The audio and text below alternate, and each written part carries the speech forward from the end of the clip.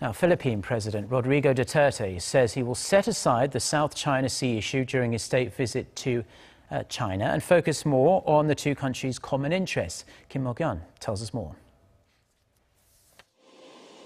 Currently on a 4-day state visit to China, Rodrigo Duterte said on Wednesday that he will take the back seat and wait for the Chinese president to mention the South China Sea arbitration case because he's a visitor to their country. The Filipino president said there are many issues in the Philippines that require Beijing's support. We will be asking for the help of China. I do not know if your government will give it to us.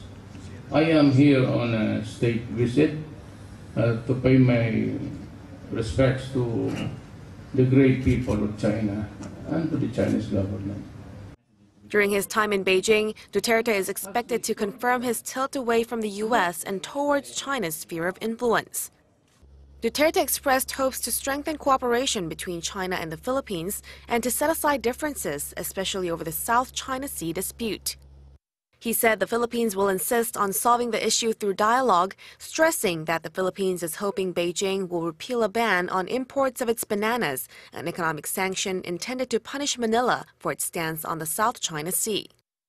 China's foreign ministry says Beijing is happy to resolve the territorial dispute through consultation and dialogue. During his remaining 2 days in Beijing, Duterte is scheduled to attend the Philippine-China Trade and Investment Summit, visit Chinese companies, and meet with Chinese business representatives. Mok-yeon, Arirang News.